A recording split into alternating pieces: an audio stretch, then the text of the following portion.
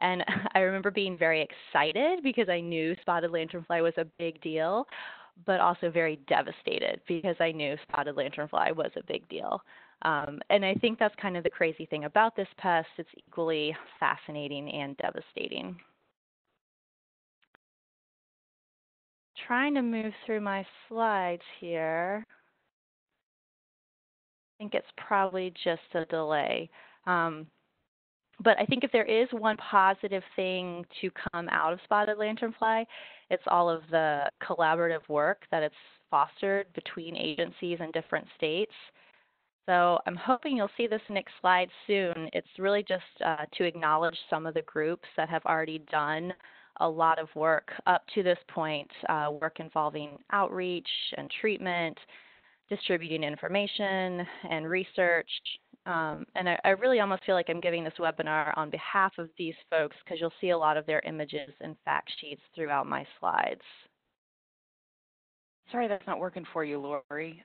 Yeah. If this persists, we can always escape out and just kind of reboot it.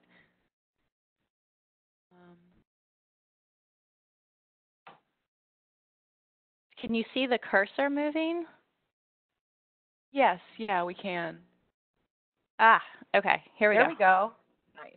All right. Okay, so these are just some of our partners. I know I probably left some major players off of this slide. These are just the groups that I've worked with directly, but really just thank you to all of our partners that have done so much good work already. So today I plan on covering some basic information on the spotted lanternfly, or at least what we've observed here in Virginia. And I'll touch on its distribution, its biology, and how to identify the different life stages, its hosts and the damage it can cause, and then how we've been monitoring its spread and trying to control it with treatment and a quarantine. And then also how you can help slow the spread of this invasive insect. So we'll start with distribution. The spotted lanternfly is an invasive plant hopper that is native to Asia, specifically China, India, and Vietnam.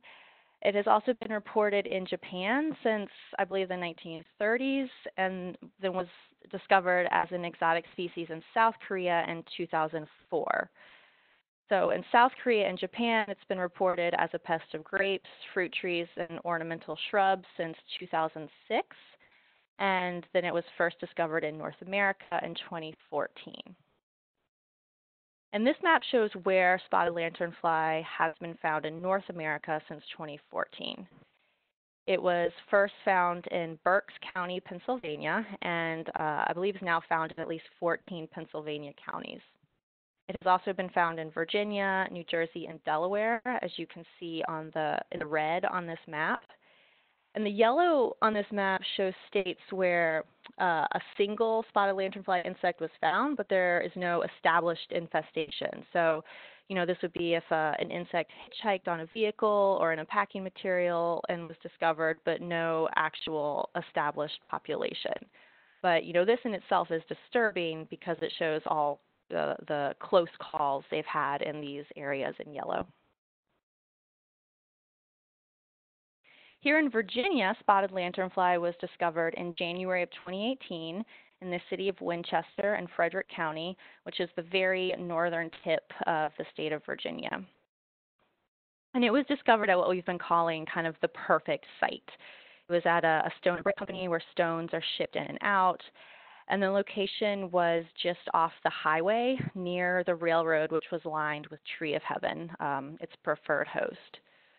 And then this was also near the Virginia Inland Port, so a very industrial area. And all of this was kind of just a recipe for disaster and really the perfect place for spotted lanternfly to show up. So we definitely have an active infestation in Virginia right now, and I'll talk more about how we've been trying to manage that later. So right now we'll move into the biology. The spotted lanternfly is a plant hopper in the order Hemiptera in the family Fulgoridae. And fulgorids are mostly tropical plant hoppers. They're often referred to as lanternflies because of this inflated portion on the head of some of the species. And so a lot of people get confused because spotted lanternfly may look like a moth and it has the word fly in its name, but it's actually neither a moth nor a fly. It's a plant hopper. And you can see the different life stages here from egg to early nymph, then developed nymph to adult. So here are the egg masses. Females lay eggs in rows and then cover them with a waxy secretion.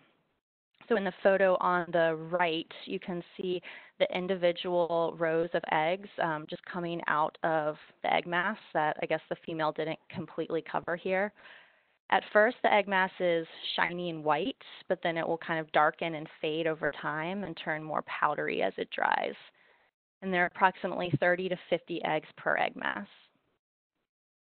Egg masses are about 1.5 inches long and flat and gray, and they're laid on smooth surfaces such as tree trunks and branches, rocks, stones, lawn furniture, cars. They also seem to like rusty metal, and to me, they really just look like a blob of clay and can be very difficult to find because they're pretty cryptic and they just kind of blend into whatever they've been laid on.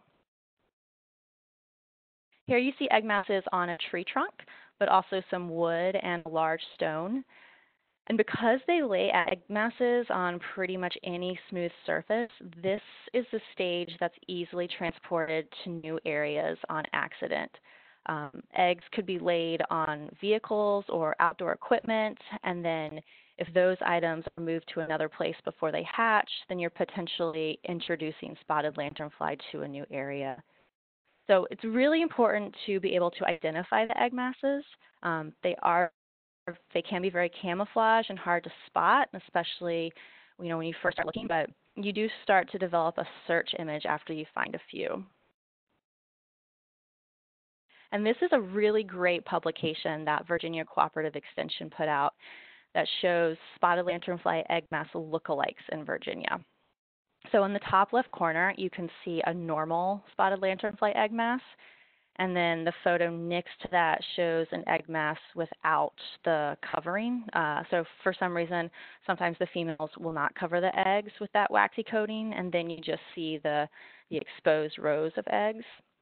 And you can tell also if the eggs have hatched by if you see a small oval opening on the top of the egg. So it does look like some of those eggs in that photo have hatched. But there are some things out there that do look similar to spotted lanternfly egg masses, and that's what this publication is for.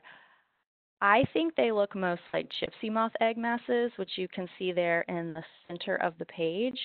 But you could also confuse them with other eggs, maybe from the eastern tent caterpillar or cankerworms, maybe even wheelbug eggs.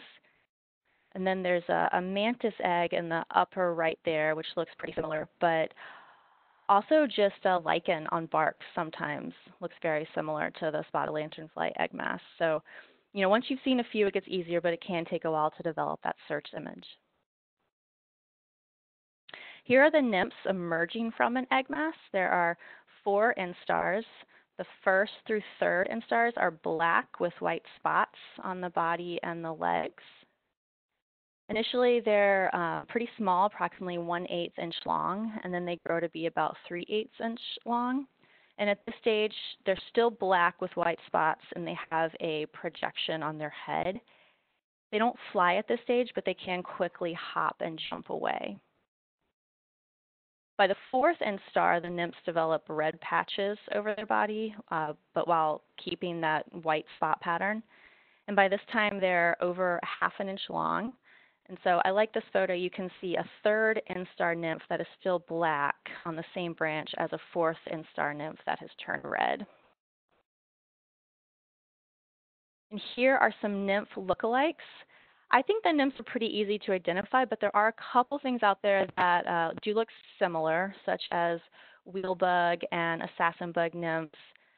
There are also oak treehopper nymphs, which are shown at the bottom left, and I'm not very familiar with these, but I can see how the color and the shape may be confusing. So just make sure you're looking for that black and white or red color pattern and also the projection on the head. So these are obviously the adults. They have black bodies and wings that are usually held tent-like when at rest. The adults are about an inch long when they are holding their wings back like that at rest, and then when they have their wings fully spread out, they have a wingspan of about an inch and a half. The forewings are tan and gray with black spots, and the hind wings are banded black and then white and then that deep red color. The adults are pretty active, but they are the only stage that can fly, and they do tend to hop more than they fly. So it's really beautiful when you see the wings fully expanded, showing that red in the hind wings, but most commonly you'll find them with the wings folded back in that resting position. Here are a few spotted lanternfly adult lookalikes that people may get confused with. They are probably most often mistaken for moths, such as the tiger moth in the bottom left there. I think that's the most common false ID we get. But they may also look like the buck or leopard moth, or maybe even tree hoppers or the ailanthus webworm. And any of these lookalike publications can be found on the Virginia Cooperative Extension Spotted Lanternfly website. And I'll have a link for that at the end of this presentation, but I think you can also just Google Spotted Lanternfly Virginia, and you'll get a lot of good information. Okay, here is the life cycle as we know it in Virginia. And this is such a new pest in Virginia that we've really only had 2 seasons to observe its behavior, so we're still learning and collecting data. But right now it appears that the nymphs start emerging in early May and develop through their 4 instars through the summer. Adults start emerging in July and are active into the fall, and then they start laying eggs in the fall, and the egg masses are the life stage that overwinters. So far we've just observed a single generation per year. Last year we observed the first egg mass in mid-September, so we should be seeing eggs soon. And I believe that the life cycle that we are seeing here in Virginia is a couple weeks ahead of what they are observing further north in Pennsylvania. So the known host range for spotted lanternfly exceeds 65 species worldwide, and they certainly prefer tree of heaven or ailanthus. Now, ailanthus itself is an invasive species that is very common in Virginia. It grows quickly on disturbed sites and along roadways and outcompetes a lot of our native plants. So these are images of ailanthus or tree of heaven on the right here. In the summer, it has pink flowers, which you can see on the bottom photo, and the leaves are compound. So in the top photo, you're really only seeing 2 leaves, and each leaf is composed of many leaflets.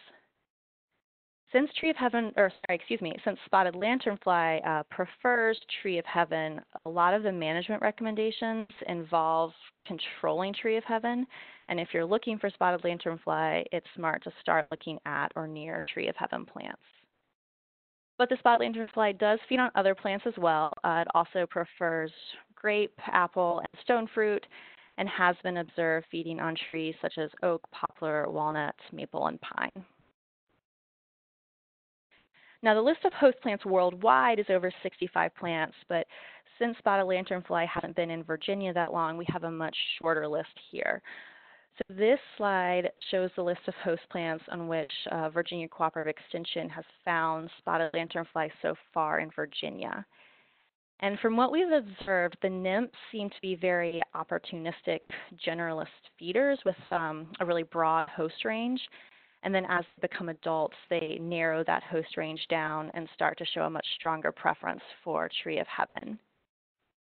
So my colleague was actually up in the spotted lanternfly infestation in Virginia last week, where adults are currently active.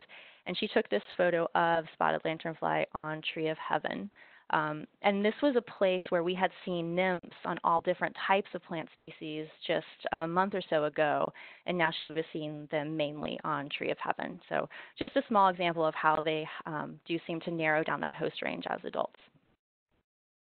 So we know they prefer tree of heaven, but we don't yet know whether tree of heaven is a required host in order for them to reproduce. And that's kind of been the theory, that females may need to feed on tree of heaven in order to produce viable eggs. but that hasn't yet been proven or disproven. But I do know that that is something that is currently being researched. So what damage do spotted lanternfly cause?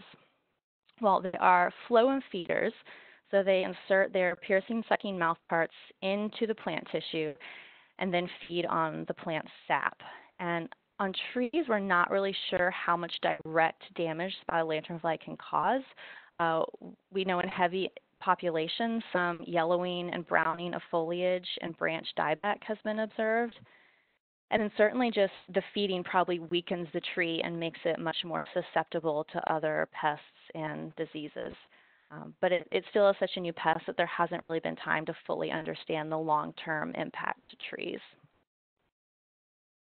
On fruit crops, feeding may reduce yield, specifically for grape and fruit trees. High levels of feeding will stress the plants and decrease plant health. And I believe some vineyards in Pennsylvania have started seeing pretty significant yield loss, like up to 90%, and are having to apply more insecticides to protect their crops, which can substantially increase the cost of production. And we'll talk about treatment in a little bit, but the problem with spotted lanternfly is that you can spray and kill the insect on your crops, but then more can just move in from other plants in the surrounding areas. So some places are just being continually inundated. And, you know, if your crops are your livelihood, this can be a pretty dire situation. Another significant factor is sooty mold. So because spotted lanternfly is a phloem feeder, the plant sap that they ingest contains a lot of carbohydrate-rich liquid, which is not completely, or the insect isn't able to completely digest it. So they end up excreting this excess sugary, sticky substance called honeydew, and it can get everywhere, all over the plants on which they feed, as you can see in these photos. So in these photos, you're actually seeing the black sooty mold, which then develops on the honeydew, and that's what the black is in these photos. The sooty mold doesn't directly damage the plant, but it blocks light for photosynthesis and can then reduce the quality of the crop. So entire trunks of trees may turn black due to sooty mold. And then also other yeast-like organisms can grow on the honeydew, and we often see white yeast patches on heavily infested trees, and all of this gives off a really unpleasant vinegar smell. In addition to causing damage to the plant, the spotted lanternfly can also just become a really significant nuisance pest. All of the honeydew and sooty mold can get over everything outside, including cars, decks, outdoor furniture, and it's important to note that the sooty mold is harmless to people, but it can certainly affect your quality of life if it's covering everything in your yard. And so my colleague that was at the spotted lanternfly infestation in Virginia last week at one point thought it was drizzling and then realized it was just honeydew falling on her head from spotted lanternfly feeding above her. So there are certainly impacts other than just plant damage. Okay, so now we'll move on to monitoring and treatment.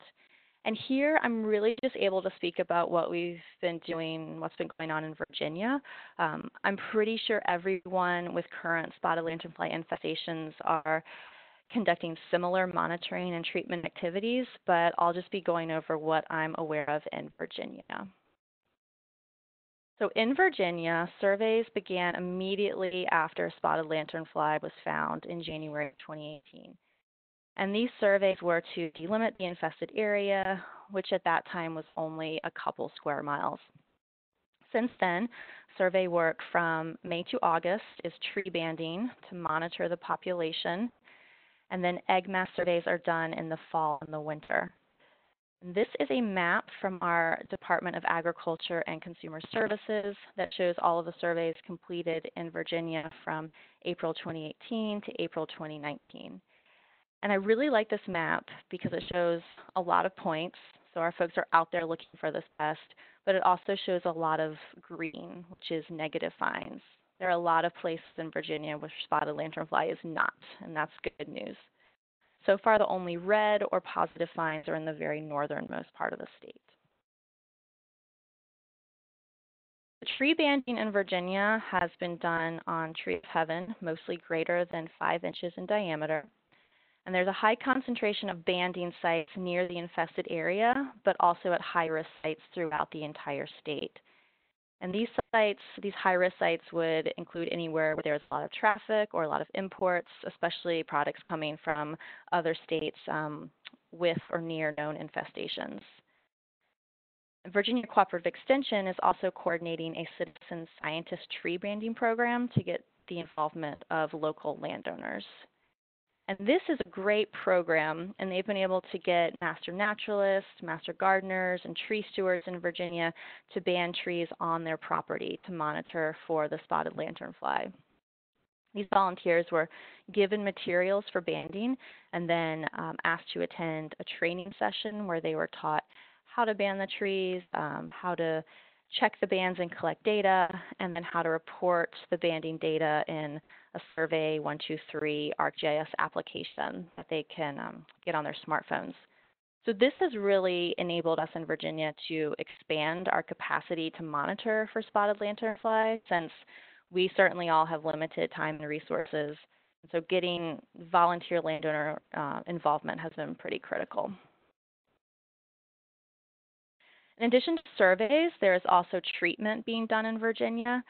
The treatment is being coordinated by our Virginia Department of Agriculture and being conducted by a USDA APHIS contractor. And at this time, they are only treating tree of heaven. If the tree is 6 inches or less, they are treating it with an herbicide to kill the tree. And to do this, they are using triclopyr applied as a hack and squirt method. And that's just where you cut incisions into the trunk of the tree and then apply the chemical to that freshly cut area. If the tree is greater than 6 inches, they are treating it with insecticide to kill any spotted lanternfly that feed on it. And the current insecticide treatment is a dinotefron product applied as a basal bark spray. And this is what the result of these treatments should look like. On the left, you can see a bunch of dead tree of heaven after being treated with the herbicide. And on the right, you can see a bunch of spotted lanternfly at the base of a tree that was treated with insecticide. So my colleague who was up at the infested area last week, she saw a bunch of dead spotted lanternfly adults on the ground, and presumably those were individuals that had fed upon treated trees, so that's good news. But there also seem to be quite a few still alive and feeding on trees that had been marked as being treated. So there probably is a little room for improvement when it comes to these treatment protocols, but this really is such a new pest that there's still a lot of research surrounding it, trying to figure out what the best treatment methods are. Also, just a side note, in 2018, the treatment area in Virginia was over 2,000 acres. Unfortunately, our efforts in 2018 did not eradicate spotted lanternfly, and that treatment area expanded in 2019 to be approximately 7,500 acres. So one of the things that I think everyone is struggling with regarding this pest is what are the management recommendations, especially for homeowners. So I wanted to share the management strategies that we are currently recommending in Virginia, although I'm sure these will change as we get a better handle on this pest. From September to May, we are telling landowners to look for egg masses and destroy any that they find. You can destroy egg masses by scraping them with a plastic card or really any hard surface and scraping them into a plastic bag or other container with ethanol, diluted Clorox, or hand sanitizer. A bunch of different agencies have produced these scraper cards, which essentially are the size and shape of a credit card with information and photos to help identify the spotted lanternfly, and you can use those scraper cards to scrape the egg masses off trees. In May through November, you should be looking for nymphs and adults. And if you find them, kill them, kill them, kill them. If numbers are low enough, they can be crushed or placed in a container with alcohol or hand sanitizer. And then if you're dealing with a larger population, they can be treated with a contact or a systemic insecticide. A contact insecticide kill spotted lanternfly with direct sprays to the insect, and then a systemic insecticide that's taken up by the plant and then kills spotted lanternfly when they feed on the plant. There's a few different ways to apply systemic insecticides so that the plant takes up the chemical. You can apply it as a soil drench around the base of the tree, a trunk spray, often called a basal bark spray, or you can inject it directly into the tree. And Penn State Extension put out a really excellent management guide for homeowners and landscape professionals that it contains a chart that lists all the different insecticide options with active ingredients, application method, and efficacy. So you can find this on their website, and that's a really good resource. There's still a lot of research going on regarding the most effective management in terms of the best chemical, the most appropriate application method, the best time to treat, and then also the treatment that poses the least risk to non-target organisms. So we always encourage homeowners to hire certified pesticide applicators to do this work. And hopefully, as we learn more about this pest and how it responds to treatment, we'll be able to narrow down our management recommendations. Now, since Tree of Heaven is such a preferred host, a significant part of an integrated pest management approach for spotted lanternfly is to remove Tree of Heaven. And, since Tree of Heaven is an invasive plant anyways, this is kind of a win-win if done correctly. So we recommend destroying Tree of Heaven by treating it with an herbicide as either a trunk spray or a hack and squirt method. And triclopyr usually works pretty well for this. Cut stump is usually listed as an option to control Tree of Heaven, and that's where you just cut the tree, cut the stem, and then immediately apply herbicide to the stump. But that's probably not as effective as either a basal bark spray or a hack and squirt technique. And the reason is the problem with cutting is that Tree of Heaven will vigorously resprout from roots and stumps, and you can see that in this photo.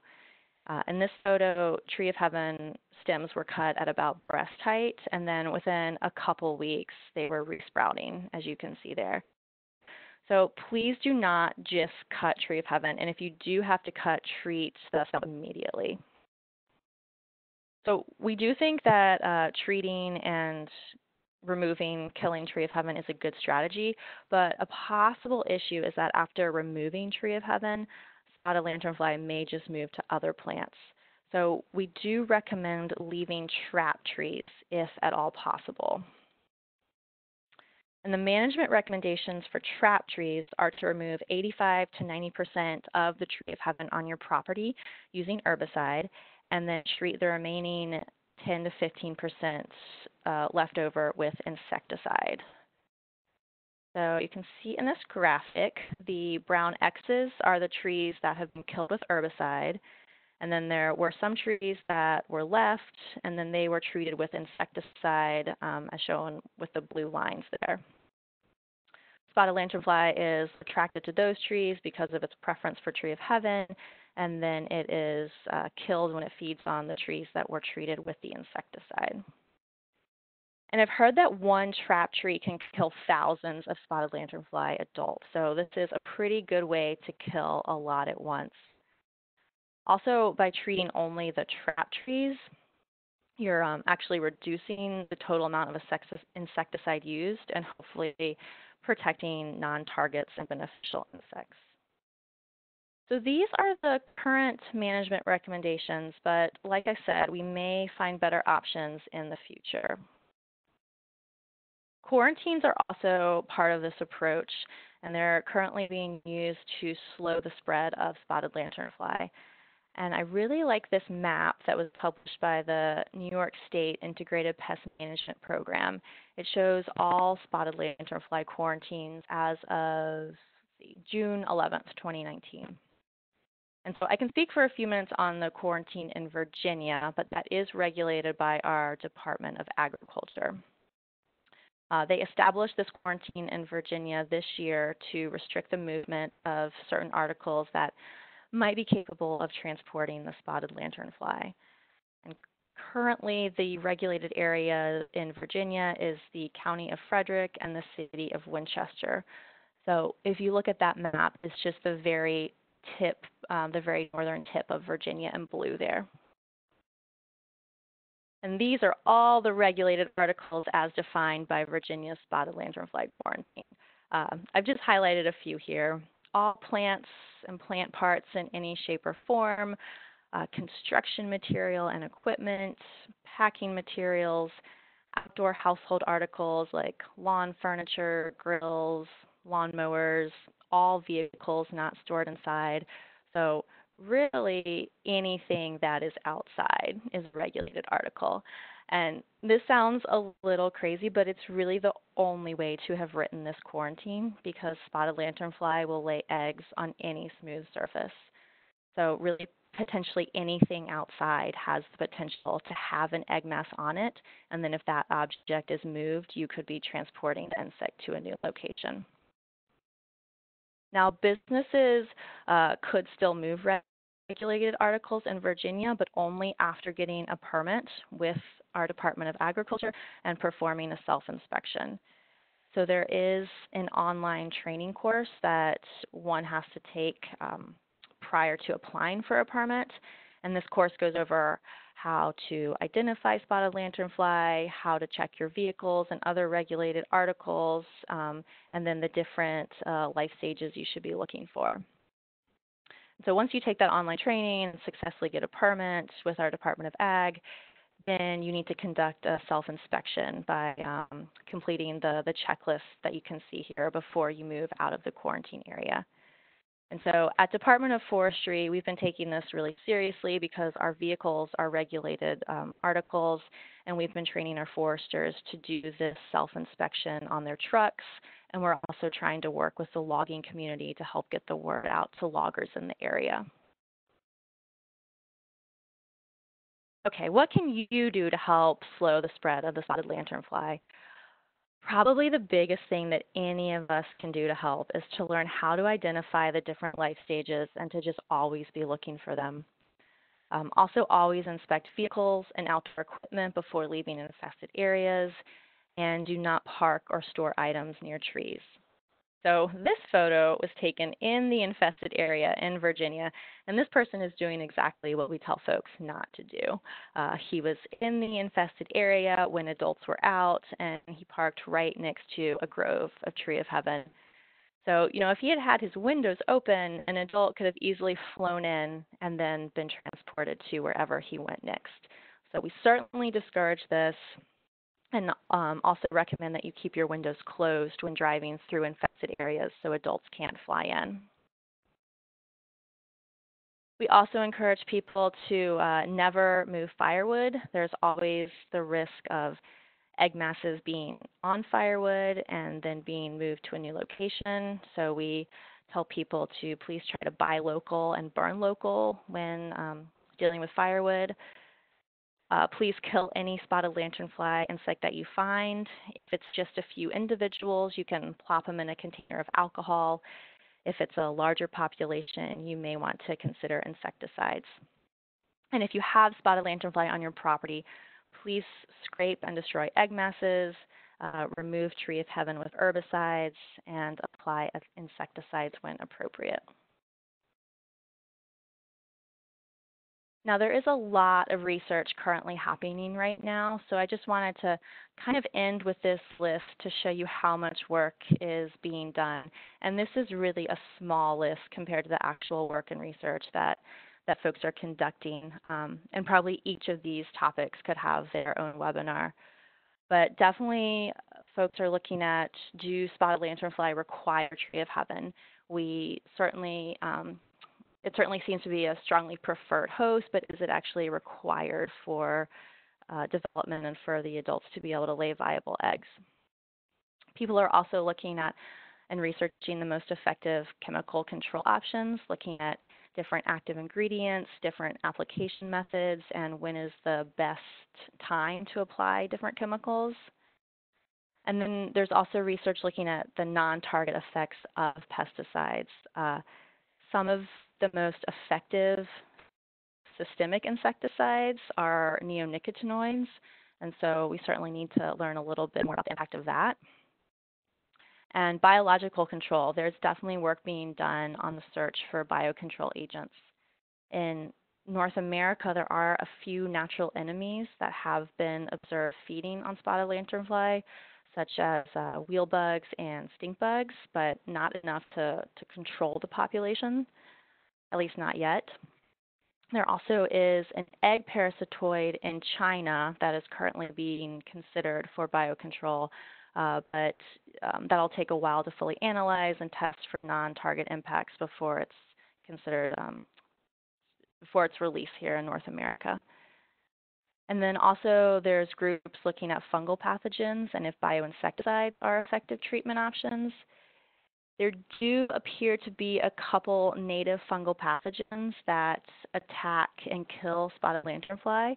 So we need to do more research to determine if this is something that could actually control a population. Really, since spotted lanternfly feeds on so many different plants, a true integrated pest management approach is necessary. So all different control methods are being researched right now. This one about tree health, long-term impact on tree health, this is one that I'm very interested in with the Department of Forestry to fully understand how spotted lanternfly will impact our forests. We know it's an agricultural pest, we know it's a nuisance pest, but still trying to see how big of a forest pest it's going to be, and also how far into the forest spotted lanternfly will go, especially if there is no tree of heaven in that area. And then there are also people researching traps and lures and trying to find better ways to monitor for spotted lanternfly. So in summary, this is still a very new pest and one that we are still trying to get a handle on. But as with most invasives, early detection really is the key to successful management. So if there's one thing that I can kind of push out to everyone listening today, it's please be on the lookout for this insect and learn how to identify the different life stages. And I think I will end on this slide again, and this just lists all of our partners. I'm sure there's ones that I didn't include, especially in New Jersey, Maryland, New York, and Delaware. But I've also added to this slide 2 websites, one for Virginia Cooperative Extension and one for Penn State Extension.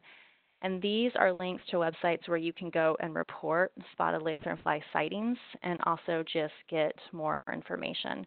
So these are really good resources and they have a lot of additional information. But that's, I think, all I have right now. So I'm happy to answer any questions that came in. That was wonderful, Lori. Thank you. What an excellent presentation. I thought that I knew pretty innate, but I definitely learned a lot. Okay, so we're going to open the presentation now for questions from the audience. If you have yet to type in your questions, it's not too late. Just go ahead and throw them in the chat window, and I will gather them as they come. I just got a question, if someone could get a copy of the presentation. This presentation will be uploaded onto YouTube, and it will be available on demand anytime that you'd like. And you can just go ahead and click on it through the same webinar portal that you got here from. All right. Okay, Lori, you ready for some questions? Go for it. Okay. First one, gypsy moths seem to congregate and are easily found at the bottom 6 feet of a tree. Do lanternfly behave similarly? So when I've seen them, they've been anywhere on the tree. And I know that's definitely true of egg masses. You can find egg masses at the very canopy of the tree. They do kind of have this behavior of climbing and hopping and then like falling down and then climbing and hopping and then falling down. So maybe there's more around the base just because they've fallen down at that point. But I think really you could find them anywhere on the tree. Okay, that's good. All right. Let me see. Have scientists quantified the risk that spotted lanternfly poses to crops and quality of life? I don't think I know the answer to that question. I'm sure it's something that people are looking at. I do know that you can quantify how many dollars are in an industry, right? So like the wine industry in Pennsylvania is this many dollars, and so I know that those numbers have been thrown around because spotted lanternfly does pose a huge threat to those types of industries. But in terms of like just a number for the quality of life, I don't know if that exists. Sure. Yeah. Okay. How close to the North Carolina border have these been found? So in terms of infestation, it has not been found anywhere near North Carolina. Now, there may have been like certain individuals found in a couple places. Like just like I mentioned, sometimes you'll find an individual that maybe got mixed in with a shipment or hitchhiked on someone's car. But if it's just like one insect and there was no established population, it hasn't made it on the map yet. So the only states with infestations are Pennsylvania, Virginia, Delaware, and New Jersey. Okay. Is there any evidence that cold will affect the lanternfly the way it does the hemlock woolly adelgid? So I know that's something that's being researched, and I don't know what the results are. That's probably going to be my answer to a lot of questions just because it's such a new pest and there's so much research happening right now. But I do know that specifically is something people are looking at. Excellent. And that actually will segue into another question that we got. Where is the best place to check in for update information on this pest? I think probably the two that I have listed on my screen right now. That's the Virginia website and the Penn State website. Is the lifespan of the spotted lanternfly just one season? I guess is there one generation per year is the question? What we have observed in Virginia has just been one generation per year. Okay. Can the lanternfly reproduce on dead tree of heaven? Oh, that's a good question. Yeah. I don't know the answer to that either. Yeah, no, that is. I haven't heard that asked anywhere either. And for those, I don't think so because part of the management strategies are to remove tree of heaven, and for trees that are less than 6 inches, they're not actually physically cutting them down because they don't really pose a safety hazard if they're that small. So they're just killing them and then leaving them standing. So I can't imagine they would be doing that if it was still a plant that could sustain spotted lanternfly. okay.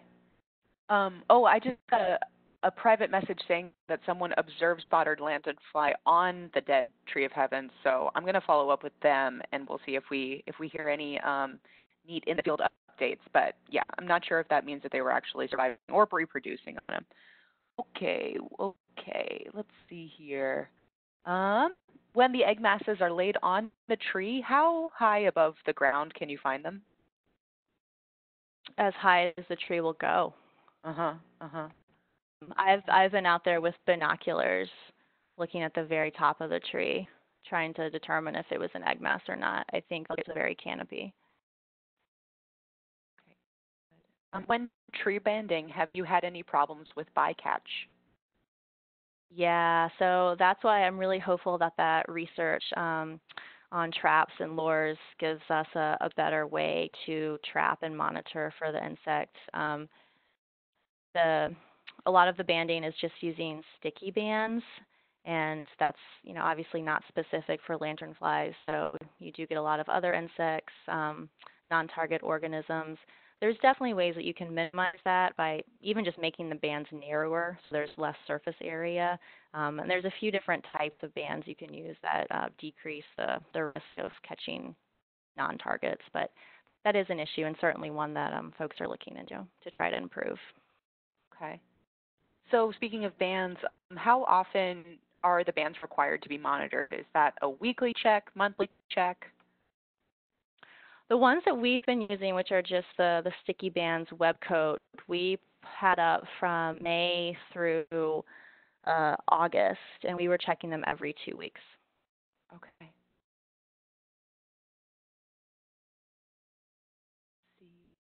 So if the eggs are deposited on non-plant items, how long can the nymphs survive without feeding? Not sure if that's known yet either. No. Yeah, I don't know how long they could go without feeding, but the fact that they can feed on so many different plants means that, even if they weren't deposited directly on a plant, they could probably find something in the vicinity pretty quickly. They're not specific. They don't just need one certain plant, so they'll hatch and they'll find something pretty quickly. Okay. Is it known the lifespan of the lanternfly? Not sure what that question is asking. There's one generation per year. And then how long can the individual insect live for, I think might be. Like maybe how long can the adult live? Yeah, let's go with that. So I'm sure that is known, but I do not have that right in front of me. Nymphs start emerging in May or kind of late April, and then you start seeing adults mid-July. And I think the latest you would see adults would maybe be November. Okay. But one individual adult insect, I'm not sure exactly how long that one adult would live. Okay.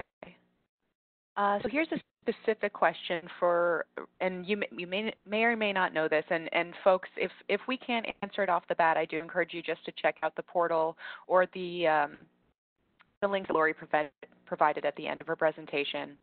Must residents of Frederick County, Virginia, comply with the quarantine before driving across the county line? Sorry, is that a question? Oh, yeah. Sorry. Yeah. So do the residents, the question is, do they do the self-inspection? That's right. Yeah, in Frederick.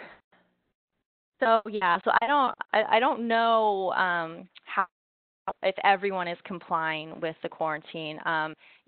All we can do is try to make people aware of it and try to make people aware of the regulations. And it's not difficult. Really all we're asking you to do is just step out of your car, do a quick check, walk around the vehicle, and then go through the checklist and make sure you checked all part of your vehicle. Whether or not residents are actually doing that or not, I can't speak to that. I know at the Department of Forestry, we are certainly doing it every time we enter and then leave the quarantine area, and we're trying to get the word out and tell as many people as we can, all different groups, about the quarantine and how they can help. Yeah, and it sounds like it's a lot like the Don't Move Firewood campaign. We can't get everyone to comply, but if you can do anything you can to spread the word on how important or help educate your friends and neighbors about how important that is, it can really make a difference. Right. Can the female lay more than one egg mass, or do they lay an egg mass, a day for a month? No, I don't think so. So yeah, can a female lay more than one egg mass? That was actually something I had in this presentation because I had read somewhere that they could lay up to 2 egg masses a year, a season, but then I went back and I could not find that information anywhere else, so I took it out. So my answer is I thought I read somewhere that they could lay 2 egg masses a season, but I could be wrong. It may just be 1. Okay. Do you know, all right, this is an interesting question. Do you know if the invasion of spotted lanternfly has displaced any other pests? I think this is more of like a larger ecological dynamic question. Does that make sense? Yeah, and that's a really good question. I think we don't really know the answer to that yet because this is such a new pest. I'm sure there will be impacts like that further down the road. Um, I think I was talking to someone. Even this could have a lot of impacts on all different levels. Even for birds, if it doesn't seem like birds are eating the spotted lanternfly, so this could also even impact our bird populations. These are just things that we don't really know yet since we've only really been dealing with this pest in Virginia for 2 years and only a couple more in Pennsylvania. Okay. So just, I know you commented on this before, but as we're running out of time here, just as sort of a take-home message. So if someone has observed spotted lanternfly, and let's do this, make this a two-part. If they were able to collect it or take a photo, who should they contact to report this? So if you're in Virginia, I would say use that link right there. That's the link for the Virginia Cooperative Extension Spotted Lanternfly website, and you can report online there. You can also report to a Department of Forestry personnel, Department of Agriculture, or any of the extension agents. If you're in Pennsylvania, use the other link to report through the Penn State Extension website. But really, we're all kind of working together on this. So really, any state agency or extension group would be able to help you with this. Like I said in the beginning, that's one small good thing that has come out of this is that it's fostered a lot of collaborative work, and all of these different groups are working together. So if you think you found it, definitely maybe first try one of these two websites, but I think any of these agencies would be happy to help you out. Excellent, excellent. Okay. Let's see. I think that might be about it. Let me see here. Do you communicate with the countries of origin where spotted lanternfly is native to? Do you communicate in terms of information sharing? So I personally am not communicating with those countries, but I do know that since it's native to Asia, China, India, and Vietnam, but it was found in South Korea in 2004, and it's become a pretty bad pest there. So a lot of the literature and research that was kind of already out there on the spotted lanternfly before we found it in North America was published from South Korea. So that has been where we've been getting a lot of our information. Okay, excellent. All right, everybody. Thank you so much, Lori. That was such an excellent Q&A. Really, really good stuff on the fly. Thank you so much. All right, everyone who's attending, I'm going to go ahead and turn Lori loose. So once this is completed, go ahead and return to your browser and complete step 2 to complete the post-webinar processes and receive your CEU credits and certificate of completion. I urge all of you to let me know. You can let me know. I'll be here on the chat window for the next 15 minutes or so. So if you are having some troubleshooting questions, we can do our best to accommodate those. And again, thank you so much, Lori, and thank you all for attending. We really, really appreciate it. And, it wouldn't be a successful program if it wasn't for all of you. So thank you. And please do stay in touch. Okay.